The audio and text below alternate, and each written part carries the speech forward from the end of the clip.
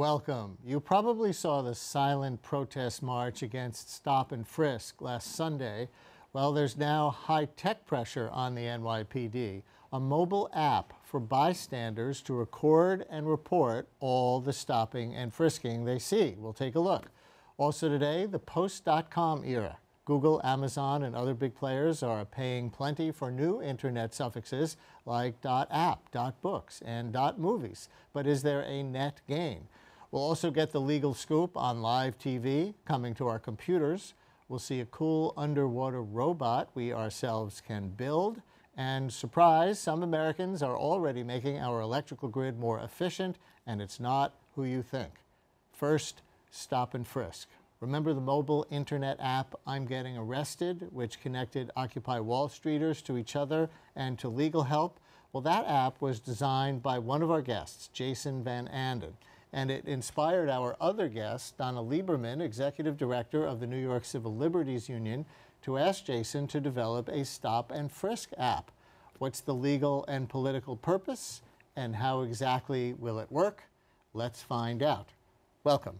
Hi. Hi. And we're going to show you this app in just a minute, folks. But first, Donna, explain what you have in mind here and how people are supposed to use it. Well, stop and frisk by the NYPD is out of control. And as we travel around the city, so many people have expressed to us their frustration at walking home from the station at night or just being out on the street and seeing young kids being thrown up against the wall or down on the ground being stopped and frisked. So inspired by Jason's brilliant I'm Getting Arrested app that came out during Occupy Wall Street, we decided to do something and give people something that they could do when they see people getting abused by the police. So we developed this app for bystanders only. This is designed to document what the NYPD is doing on the streets to New Yorkers. And of course, you don't want to interfere with law enforcement if they're committing an arrest after a violent crime or something like that. But I guess if 700,000 people in a year are being stopped and a tiny percentage of them have ever actually done anything, then the citizens want to monitor what the police are doing. Absolutely. And we have a right to photograph the police. We don't have a right to interfere with them, and we have to be careful. But the public has a right to photograph the police, to take video pictures of the police, to document what they're doing. That's part of the First Amendment. And again, to be very clear about what you just said, this is for bystanders to use. Don't try to reach for your phone or whatever device you may use an app on while a police officer is asking you to stop. So let's get that straight up front. Jason, you designed this. Yes. And we have some views of it that our viewers can see at home. So why don't we just take a look at the screen together, okay, and you tell us what we're seeing. Okay, well basically part of the design challenge of this was to make this app as simple to use as possible so that it could be used immediately in the event that it needed to be. So there's three functions: record, listen, and report. Record basically allows you to instantly start recording an incident once you see it. Once you finish recording, it will take you into report mode, but you don't need to record an incident in order to actually report an incident. Okay. At the end of each of these, of triggering each of these functions, it automatically pushes the information directly to the NYCLU. So the only person or the only organization that has access to this information is the NYCLU. In other words, if I'm doing this, this is not recording on my phone to be saved on my phone and played back by me later? That's right. It's not built to do that. It does cache the information on your phone until it pushes it to the NYCLU. The reason being that in case there was no internet available at the time of the incident, we wanted to make sure that we still preserve the information. Cache is a type of file, in yeah, fact, so it in just, this case. Yeah, temporarily. And then it erases. And Donna, I imagine that's a good idea for several reasons. One, because then you at the Civil Liberties Union are the repository of this information. An individual can't be subpoenaed or whatever to show something. But also, people can't mess with it and use it for entertainment, right? You don't want people on the street saying, oh, look at the video that I got of that dude down the block who I don't like being stopped by the cops. That's right. We're about trying to document what's going on.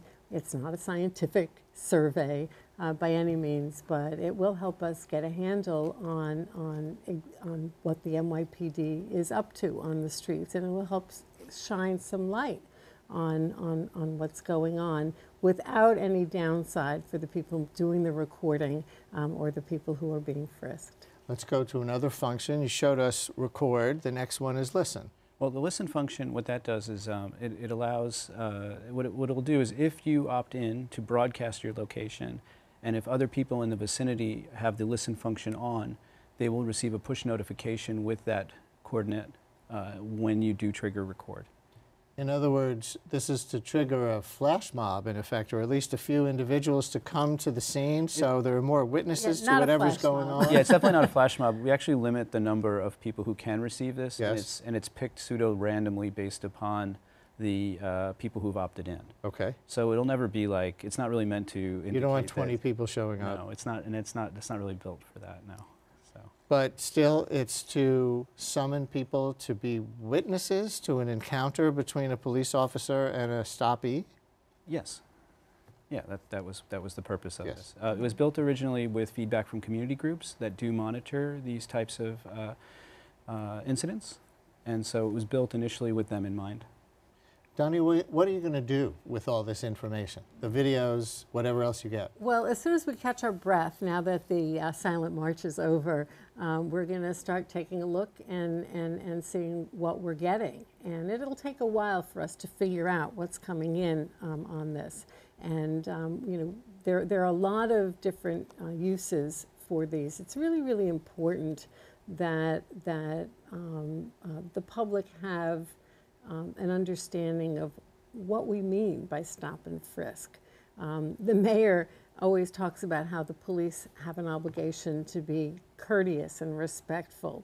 Well, we know that that's the farthest thing from what goes on in most cases. Or maybe it goes on in most cases and not in some other well, cases. I think, you know, the stories we get from young kids of color and from adults of color too is that it's not, excuse me, sir, by a long shot. It's up against the wall and down on the ground.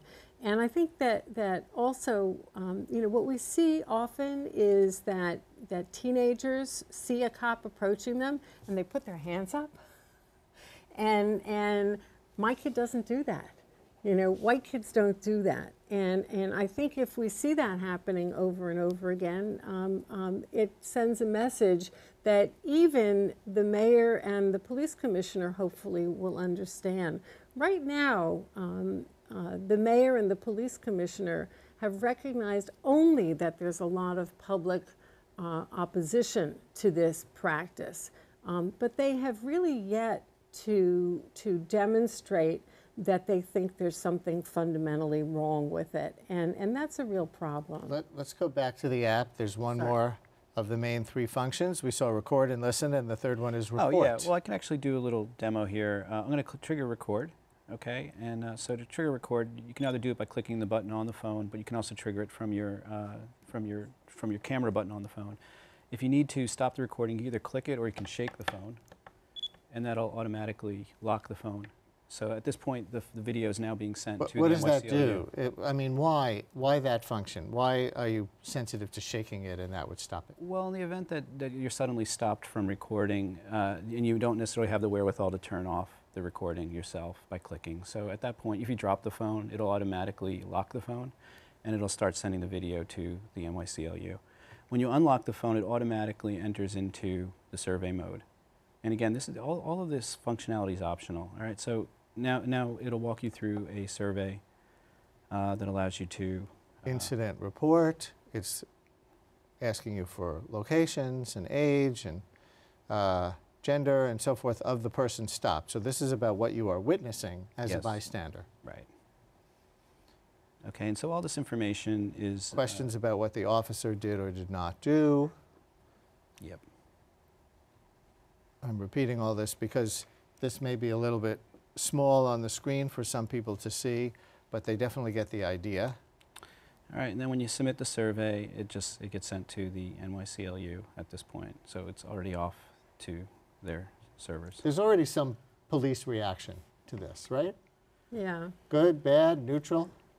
You know, no, they've been hostile, and they're accusing us of things that are kind of bizarre, you know, creating a database and stuff like that. We don't create a database. We have a Gmail account that gets the videos.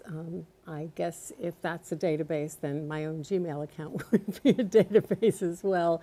You know, I think that it's unfortunate that, you know, the NYPD that is so intent on watching everybody else gets upset when people are watching them. And our message is that actually this has got to be a win-win situation.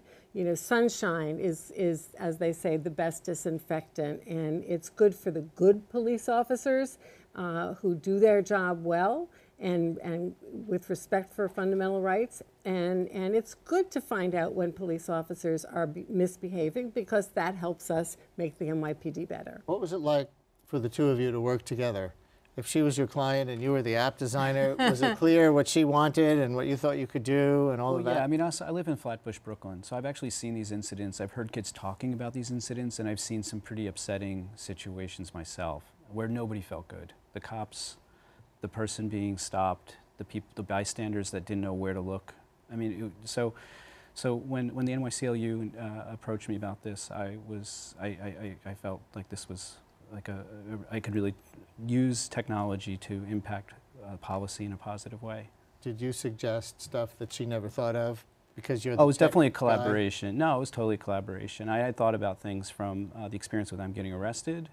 The NYCLU had a lot of really great ideas. Their community organizers that they were affiliated with had some awesome input, and so it was total collaboration, and it was great. Did you ask for anything he couldn't deliver because it was too expensive or something? No, I mean, Jason has been fabulous. We call him the App Meister for the movement, and it's a well-earned title. I'm sure that nobody has raised as many concerns and been as picky as we've been, and he's agreed to work with us as we get experience over time to refine the app so that we don't have any unintended consequences. We're out of time. Just tell viewers how they can get this app if they want it. They can go to nyclu.org, or they could find me on the street and get one of these cards, nyclu.org/app. And it is for Android only at this point. For the moment, it's for the droids only, but we're working on, he's working on an iPhone app, and we hope to have it soon. Thank you very much for coming in and showing it to us. Up next, the post.com era. Can domain names like .sneakers get traction?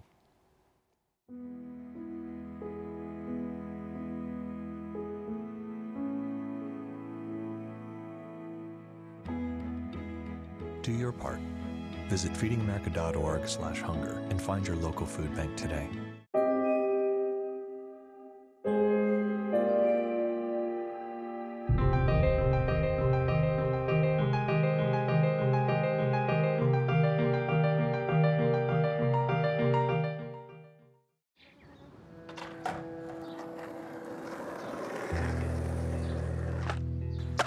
Well, I first started skating with my friend. He had an extra board, and then he just gave it to me, and I've been skating ever since. Well, when I don't land a trick and I have my mind set on something, and I'm not getting what I want, I just keep going for it until I get it right.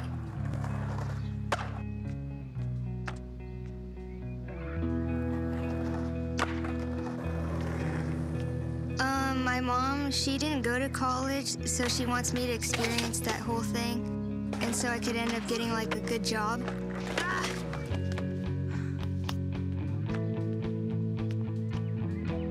I think to get into college, I'll have to be determined, just like when I want to get a new trick, and skating's helped me realize I've got what it takes. We're used to .com, .org, and .net, but a new era is about to begin. The nonprofit that organizes the internet, called ICANN, is making available roughly 2,000 new web suffixes, including .app, .movie, .sex, and .books. In terms of marketing, this could be big, so players like Google and Amazon are spending a fortune to get the rights to certain suffixes. But many businesses worry that they'll be boxed out if one company gets control of, say, .shoes or .groceries.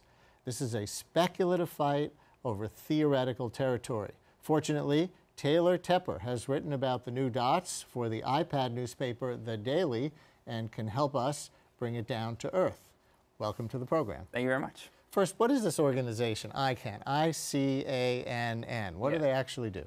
They are in charge of creating the, and they say secure and safety, and they make sure that these domain names run smoothly. So they're the ones sort of in charge of registration for these names and for registrars to work with them to make these names possible. And the letters ICANN stand for Internet. Oh, company for assigned names and numbers. Assigned names and numbers. Yeah. And what's wrong with the current system? Why does somebody think .com, .net, .org, and there are some others out there already, aren't enough?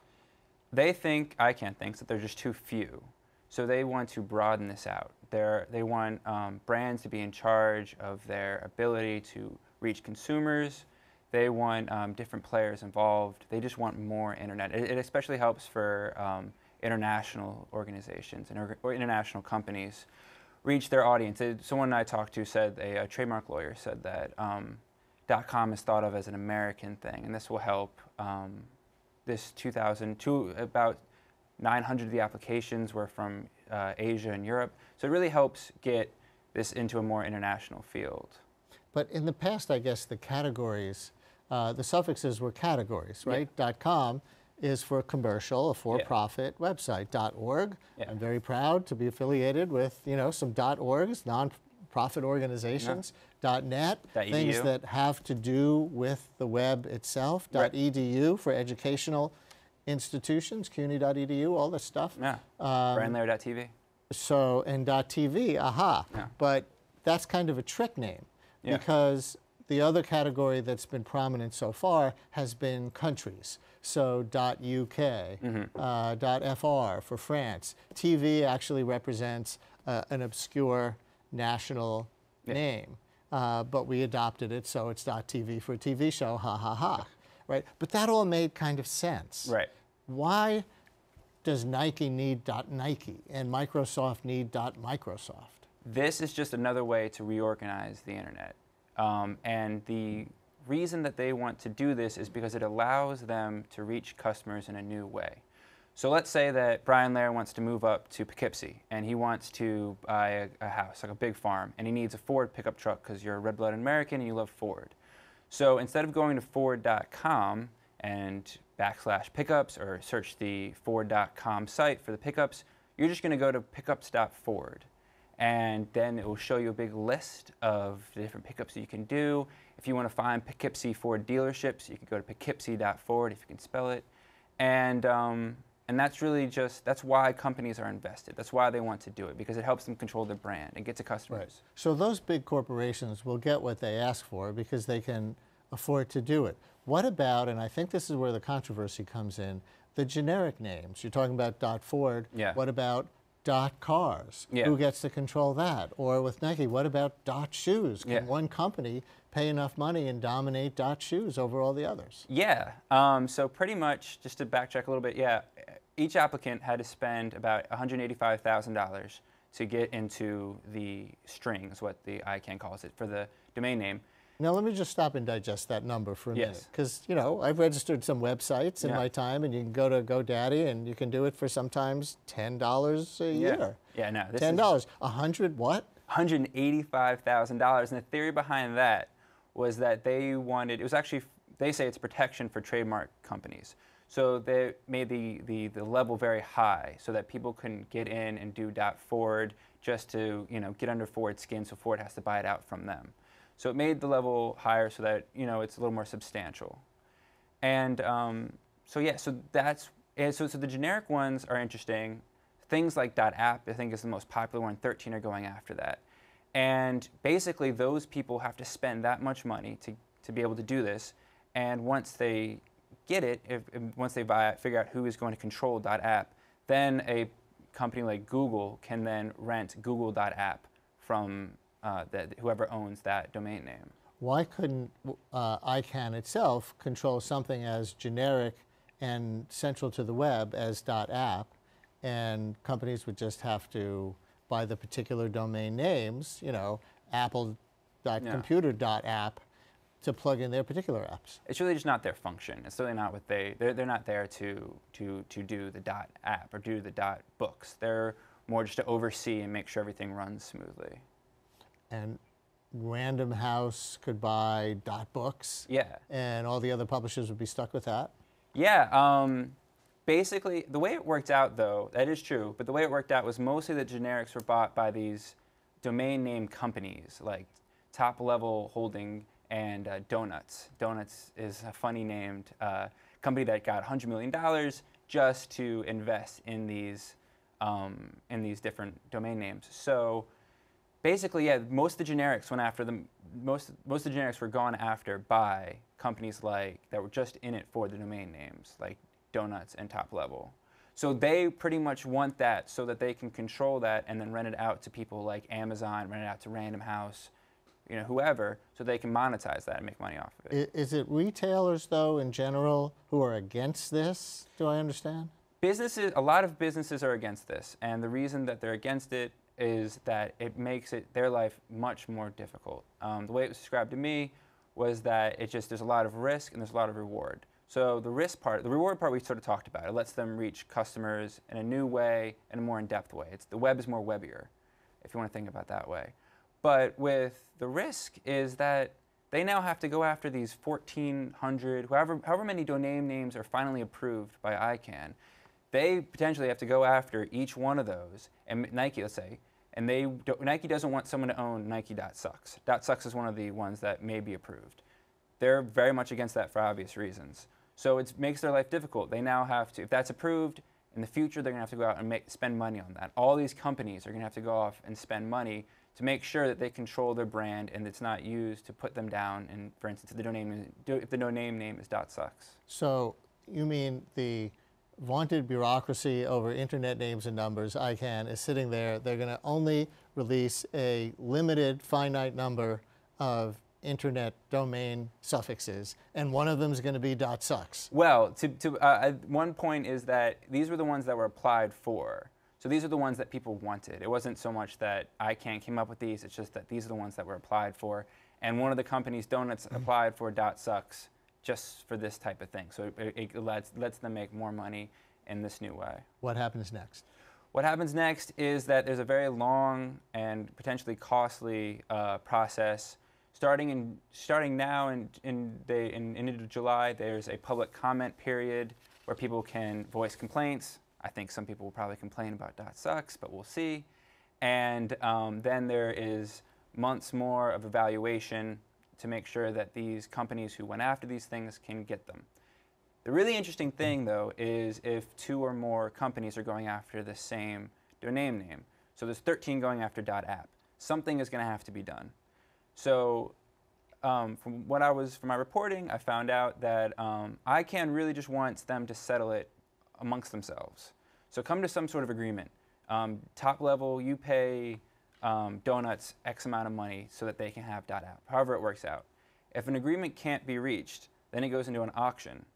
And some of the bigger domain names are someone told me that it's going to reach potentially into $10 million just to control this domain name. It's going to get emotional, this expert said. Or it's going to wind up in civil court all over the absolutely. place. We will see I think I just saw that domain name up at Yankee Stadium. Boston. Oh, never mind. Thank you very much. Thank you. Up next, how a teeny tiny antenna could change the way we watch TV.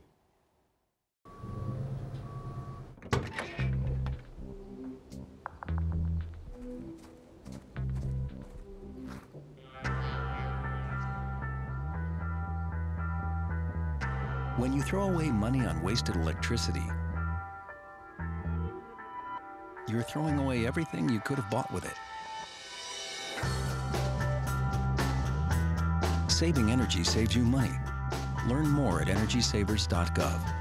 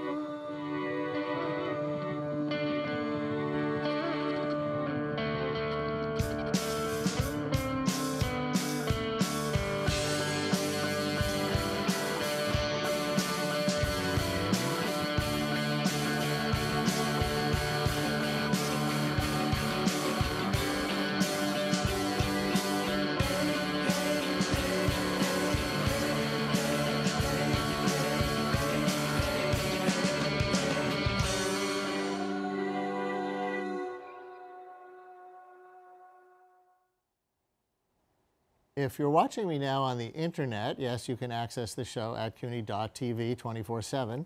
You know that the web can do a lot of the things your TV can do. There's one way it falls short, though: live broadcast television. If you want to watch 30 Rock on your computer at the same time that it's airing on TV, you're out of luck. But a new service called Aereo, backed by media mogul Barry Diller, allows you to stream live TV to your computer, tablet, or phone. Weeks after it was rolled out here in New York, Aereo got sued by all the major local broadcast TV stations, which argue that it's stealing their copyrighted content. There's no ruling yet. Greg Sandoval is a senior writer for CNET, the tech news website, and is here now to explain why all this matters. Hi. Hi. Thanks for having me. Tell us more. What exactly is Aereo? I guess the best way to look at Aereo is to think of your antenna on top of what we used to put on our houses, right? Well, that antenna now is stored at Aereo's facilities in Brooklyn. And you control the antenna and you get the over-the-air broadcasts, right, that are free to everyone, all over via the internet. So basically, they are receiving live over-the-air television, channel 2, 4, 5, 7, etc. in New York, for example, and then feeding it via the web to your computer. Exactly. Any web-enabled device. Right, computer, tablet, iPad, phone. right, exactly. Why are they allowed to do that? It's not sure that they are. They say every individual has the right to access over-the-air broadcasts. They've always been free. Congress wanted it to be free. All they're doing is taking those transmissions that you have every right to get to and giving it to you in a new format over the internet. So you have a right to, now I'm taking the broadcaster side here, you have a right to access free over-the-air television for your own personal non-commercial use. Exactly. You can't necessarily turn around and then sell it or otherwise distribute it to other people. Aereo is saying all they're doing is they're being a conduit, using this antenna and the internet. And remember, the courts have already decided it's okay for you as a user, as a watcher of content, to make copies of that content and access that content for your own individual use. So they're saying because of these previous, the Sony Betamax decision, Cablevision, they are saying they're operating within the law, absolutely. Are they making money on this at Aereo? Absolutely. $12. They'll charge you $12. Every subscriber pays $12 a month for the access. But that's not the real play here.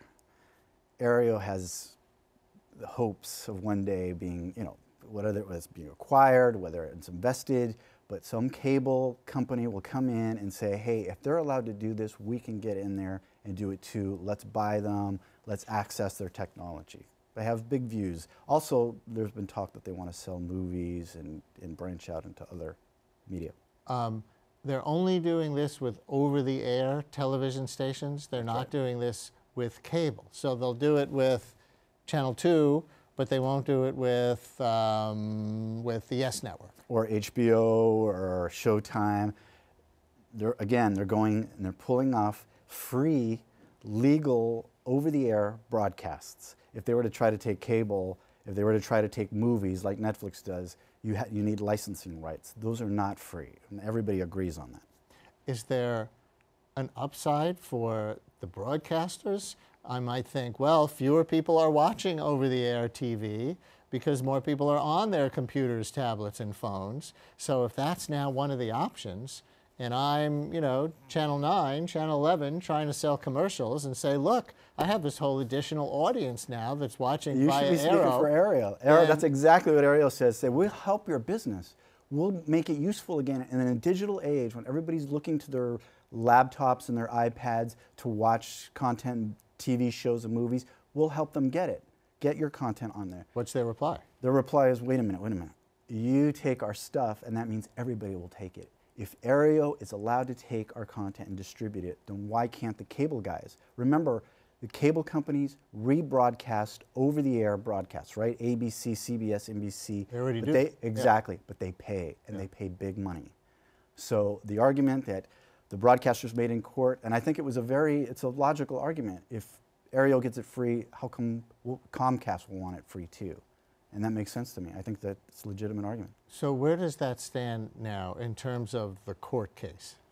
Well, we're waiting for the judge. She heard arguments from both sides over 2 days, and we're waiting for the judge, a federal district judge, Allison Nathan, to come back with a decision whether she will hit Aereo with a preliminary injunction, which means if she does, that's it. It's game over for them. At least they will appeal, but they will be shut down.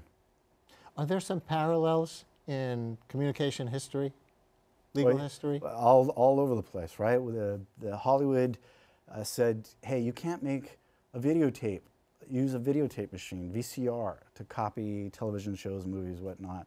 And the court said, oh, yes, people can. Yes, they can, exactly. Remember, they compared them to the Boston Strangler, that the VCR was going to kill their business, and it meant billions of extra dollars, more money. It was a boom. But again, it was for personal use. The people with the VCRs weren't distributing it all over the place and making their own secondary profits on it. Exactly. The antenna, these tiny antennas, one that represents what, every person in New York City in the Aereo offices. Why are they important from a legal standpoint? Well, that was one of the things that we thought was going to happen, was that, you know, a lot of, from the broadcast side, they were skeptical about whether these antennas were really picking up everything that Aereo said. And it turns out by the end of the hearing, they do. Those little antennas do work. Nobody was contesting them. So they haven't been a big factor. She's deciding on copyright law and on public performance, and it had nothing to do with the antennas. So anybody, the doubters out there, the judge heard it, both sides were heard from. The antennas are legitimate. These dime-sized antennas, they actually work. Tiny little legal sling boxes. Exactly. For the public at large. It's a great comparison. Well, we will see if this becomes a new way to watch television on your devices. Thank you very much. Thank you for having me. Up next, R2-D2, Submerged. When you smoke around kids, you expose them to thousands of chemicals that are eating them alive. Cigarette smoke contains poisons like cyanide and carbon monoxide that trigger severe health problems, like painful ear infections, crippling asthma, and deadly pneumonia. Cigarette smoke is linked to low birth weight and doubles the risk of sudden infant death syndrome. Cigarettes are eating you and your kids alive. Quit smoking today. For help, call 311. I'm lucky. Let me help you with that. I get to do something I love. It has nothing to do with touchdowns or titles. Everybody bring it in. I get to play a part in the life of someone just starting out. How many of you think homework is just as important as teamwork? I help keep kids in school. Good. And that's the name of the game. My name is LaDainian Thomason. I don't just wear the shirt, I live it. Give, advocate, volunteer. Live united. What do you get when you cross an underwater quest for buried treasure and the do-it-yourself spirit of the web?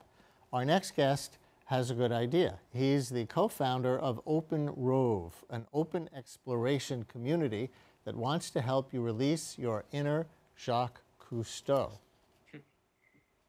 Thank you very much for joining us. Hello from New York. Hi, thanks for having me. So start us at the beginning. What is OpenROV? Yeah, so OpenROV is, my name is David Lang, and I'm one of the co-founders of OpenROV, and it really started with a conversation. So I was having a conversation with Eric Stackpole, my co-founder, and he was telling me the story of buried treasure up in the hills in Northern California, and I was just really captivated by his story. And he showed me this early prototype that he was building, this small, remotely operated vehicle. And I was just totally hooked. I was entranced by the story and also by the potential. And I said, Eric, I think this could be something bigger than just, going and exploring caves. I think if we make this open source, if we share our story and we share our designs and plans on the internet, I think we can really have something here. And, a year and a half later, that's where we are. And it's really taking off. We've got, 500 members on the site, thousands of contributors all over the world. And we're really excited about what it can become. Now, I think we have a video that we can bring up right now that shows a little bit of this so our viewers can actually see it. So we're going to roll this, and you tell us what we're looking at here.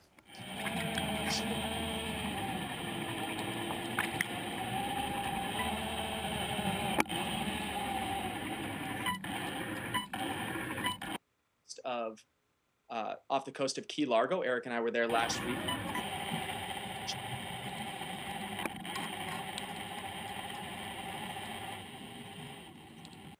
For 2 weeks every year, NASA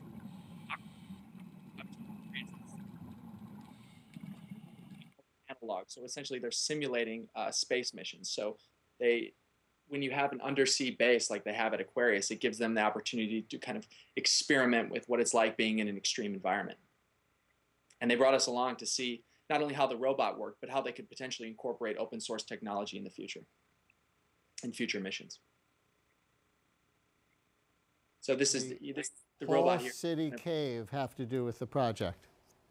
Well, the Hall City Cave was really where it started. I mean, that was, you know, it's a submerged cavern near where Eric grew up, and he had heard this story about buried treasure. And so that's really the main inspiration for the robot. So he built the initial robot with that Hall City Cave in mind, and it's since evolved into this larger open source project, and it has, you know, potentially dozens, if not hundreds, of uses for people all over the world. How can people who are watching right now participate? Well, it's a good question. So we have our site, OpenROV.com, and it really is an online community. We have people from like over 30 countries who are contributing. We have, you know, fishermen in Thailand. We have scientists in Antarctica. We have high school teachers here in California. I mean, it's a really diverse group, and so you can go on there and join the community there. We're going to be launching a Kickstarter project later this week to distribute kits. So our goal is to get these ROVs out to as many people as possible, and Kickstarter is the vehicle and the medium that we're choosing to do that. Technically, how does it work? Do you somehow actually cable to the internet from underwater? Well, that's the long-term plan. At this point, it's tethered to the surface. So essentially, you see through your laptop. So you plug the ROV into your laptop, and you can see what it sees. So it is tethered. That's correct. How in the video we were watching, how deep below the surface was that? You know, that was about 65, 70 feet depth, and so that was, like I said, 4 miles off the coast of Key Largo. We've been designing the ROV from the beginning to go to 100 meters. We haven't tested that yet. That dive, that 70-foot dive, was probably the deepest that we've had it yet. But all of our design parameters have been with the goal of 100-meter depth. And is it just for curiosity, for people who want to just kind of peer in on this camera that's somewhere below the surface of the ocean? Yeah, right now that's what we've built. But the goal of this is to make this that, you know, a hobbyist could go and explore, but also that it's capable of serious scientific research. So we've maintained this kind of payload bank on the bottom where you can add different modules. When we were at Aquarius, we added a science payload that tested temperature and salinity. So we have, you know, it was a piece that you would mount on the payload on the bottom, and then the ROV was able to carry that payload. We would like to develop a robotic arm for the ROV, but those are the types of things that we're leaving to the community. So that's the whole point of it being open source, is that researchers or fishermen or whoever decides that they want to use the ROV can actually, you know, look at the source code and build on and add on, and then share it back with the community. And also access it from any remote computer out there in the general public among people who sign up, like, I want to see this and such now, and command the camera to go roving around within its range and look in certain directions and stuff like that? Well, that's the near-term goal. So right now it's just controlled via laptop, but we have a BeagleBone on board, which is essentially a miniature Linux computer. I mean, it's really amazing how cheap and how small these computers are getting, and it's on board. So I mean, it's very conceivable that we could do that in the near future, and that's something that we're going to do, but not at this moment, but hopefully very soon. What excites you about it? What would you like to see done or able to be done with this that would, you know, result in some body of knowledge or something that would really excite you? Yeah, so you know, Eric used to work at NASA as an engineer, and my story is that really I'm just an amateur. You know, I lost my job 9 months ago, a year ago, and I decided that I wanted to get back to making things with my hands. And I met Eric, and we've started this underwater robot, you know, project. And I think that, you know, if we can inspire anyone to be an explorer, to be a scientist, I think that that's really, really exciting. The other thing the other thing that excites me is the community.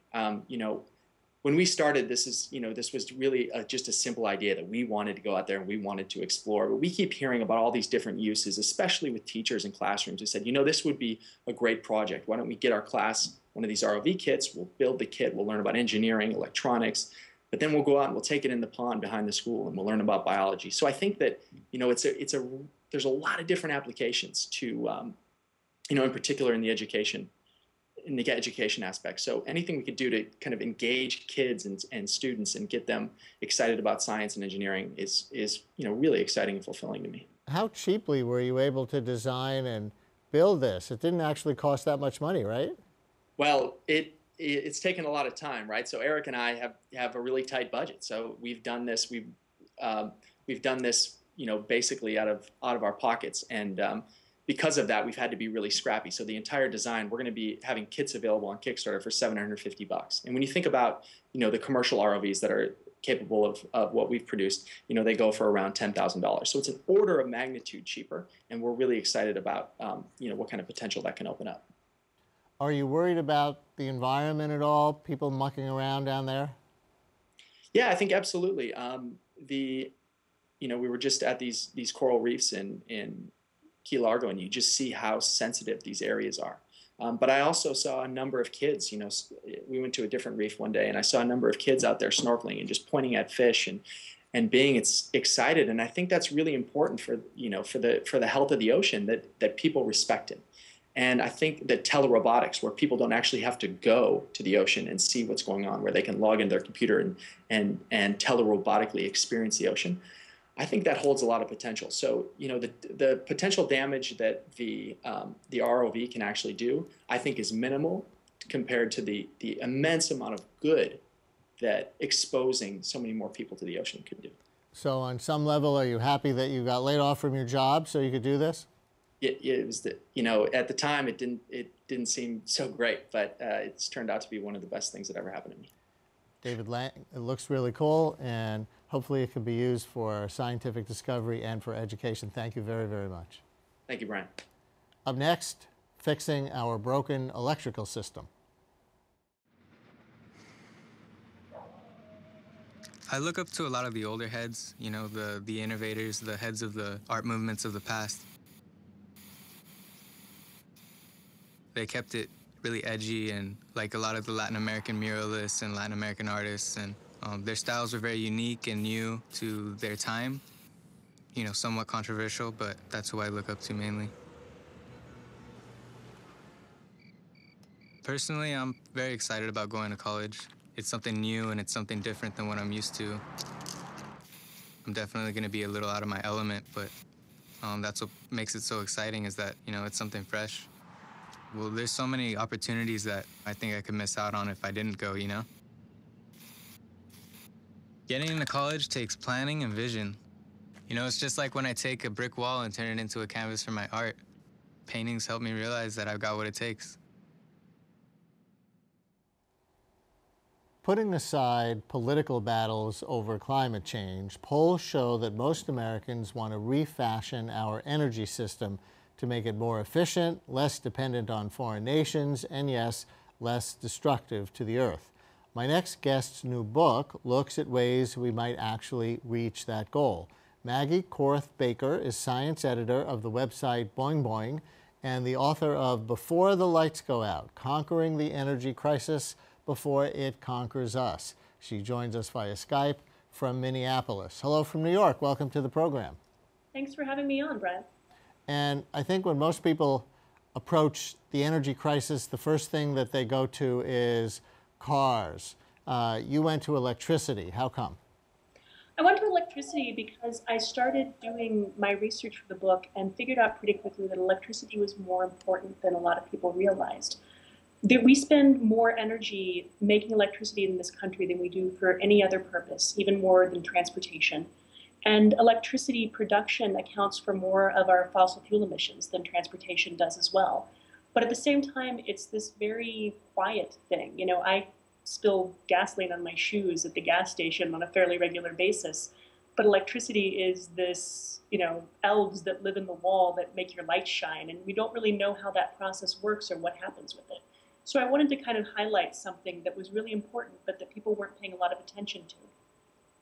So for example, I see that you wanted to get away from the red state, blue state kind of political divide. So as an example of that, tell us about creation care and Kansas Interfaith Power and Light as examples of what you're striving for.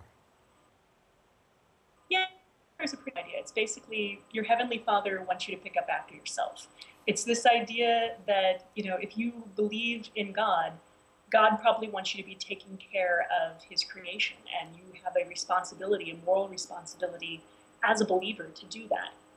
The Kansas Interfaith Power and Light is a project that was put together by the Energy and Climate Project, or the Climate and Energy Project, which is a nonprofit in Kansas. And they started looking for different ways that they could connect with people on energy and on environmental issues that came at it from those people's cultural language, so to speak. They'd done these focus groups where they were talking to people about what they believed about climate and energy, and they kept running over and over into these people that thought that climate change was a big socialist plot, but who really cared about energy, who had bought a Prius and changed out all their light bulbs to compact fluorescence, and who really wanted to get involved in wind power. And they wanted these things because they cared about energy. They just cared about energy for different reasons than most environmentalists do. And so the Climate and Energy Project tried to reach out using things like creation care and things like saving money and things like having kind of energy independence and DIY culture as ways to reach people who cared about energy, but cared about energy for different reasons.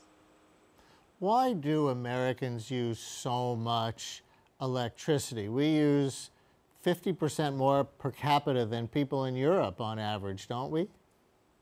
We use 50% more energy per capita than people in Europe. That's not just electricity, that's all of our energy. And the reason is because of our systems. We have systems that control how we use energy and when we use energy and what amount of energy we use. And by those systems, I mean infrastructures. And that's everything from public transportation to the way that our electrical infrastructure, the wires that connect us to power plants and back to our houses and around to power plants again, the way those things are structured and the way that they work. All of those things has an influence on how we live and on the energy we use. So for instance, if you think about public transportation, I can walk out my front door here in Minneapolis and I can get on a bus and I can go pretty much anywhere in the city that I want to go. And because of that, I'm able to get by on just one car between my husband and myself. And we don't have to drive that much during the summer because Minneapolis also has this really great bicycle infrastructure. But if I went down to Kansas City, where most of my family is from, they don't have any of those things. And telling them they should drive less is like telling them to shoot themselves in the foot. Without that second car, they can't get to their jobs, they can't get to the services they need and want, and they can't really participate fully in their communities. So you have to change these systems that shape our world before you can expect people to make the kind of individual decisions about energy that might be an important thing to point out. You have various examples of innovative solutions, and one of them is called passive houses. Can you explain that? Yeah, passive houses are a way of having a building use far less energy than the kind of houses we build today, but in a way that's not about, hooking it up with solar power necessarily or having it tied into wind power. It's about how you build this house in a way that just uses less energy, but gets you everything you want from the house. So usually with passive houses, that involves a whole lot of insulation in the walls. If you look at the wall of a passive house, they all have these great big, deeply set windows and doors that almost look like little window benches on every single window. And that's because there's just so much insulation there. They're also arranged so that the windows on the house are set in such a way that they capture the most amount of heat during the winter and the least amount of heat during the summer. And the houses are set up basically so that you can maintain one comfortable temperature year-round with only a tiny little bit of help. And when you do that, you can save an immense amount of energy, and you can still live a normal life without having to completely change everything about it. To stay with that example, how realistic is it that something like that could be adopted in a widespread way?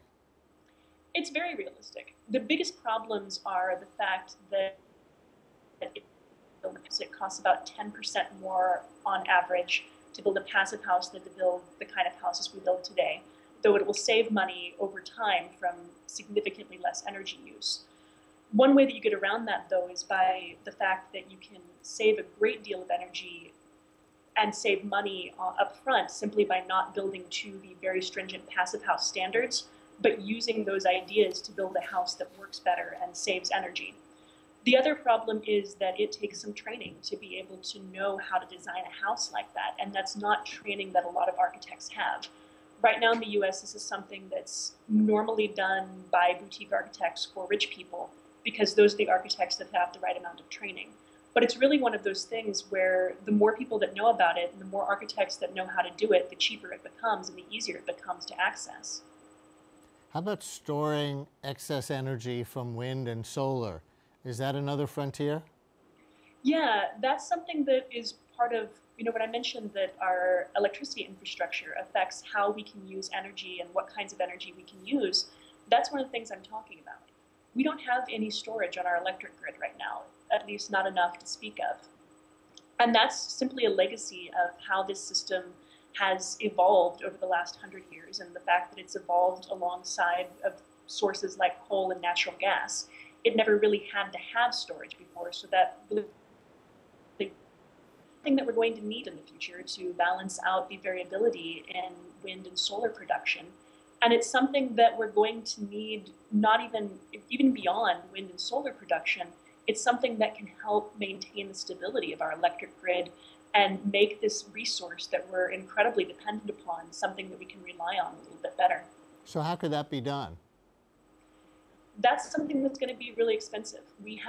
There are batteries that exist right now, but they cost millions of dollars, and the ones that are most frequently talked about have to be shipped over from Japan. There's not anywhere in the Western Hemisphere that makes them.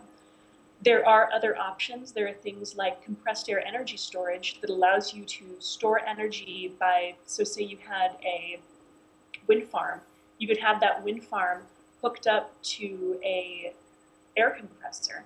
And at night, when the wind is really strong, but demand for electricity is very low, you could use your wind farm to power an air compressor and store compressed air in porous rock underground. And then the next day, when electricity demand is high again, you run the system backwards, and that compressed air then helps power a generator that produces electricity. So there are these different options, but they're things that are expensive, and they're things that are going to take a long time to roll out. One of the things that I think a lot of people don't quite realize is that when you talk about infrastructure development and you talk about things that happen in the short term, you're really happening years.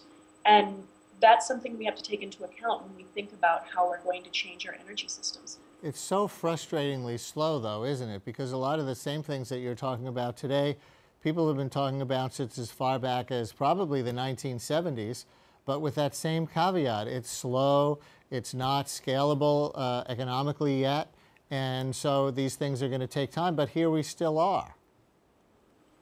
Yeah, it's a very slow process. It's something that is certainly getting better. It's something that's certainly getting more scalable, and it's something that you can absolutely see progress in. But it's slow, and there's not really a good way around that. So do you have political obstacles to moving forward on these fronts, or are they mostly technological and market-oriented? I would say the biggest problems are probably political problems and social problems, legal problems, things like that.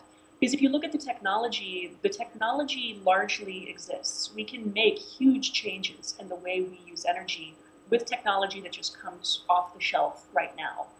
But a lot of the problems come in when you start talking about the sociology of technology.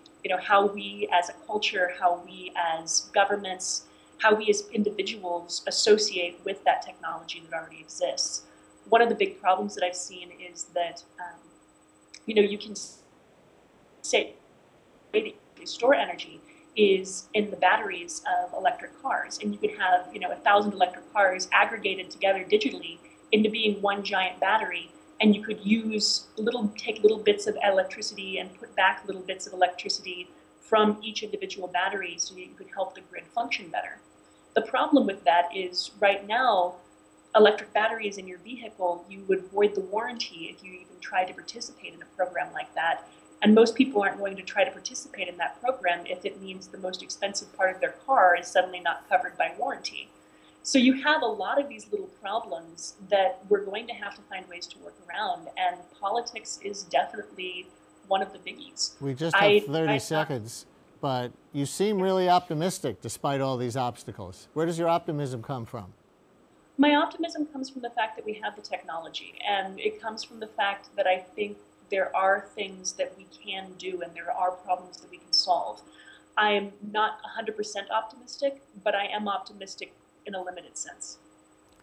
Thank you so much for sharing this with us. Thank you very much. And that's it for this week's show. We roll out a new episode Wednesday nights at 7:30 or see us anytime at CUNY.TV. Coming up next week, bringing transparency to healthcare prices. Check out my daily radio show weekday mornings at 10 on WNYC. Tomorrow morning, comparing internet dating sites. That's on 93.9 FM and AM 820 WNYC. Talk to you then.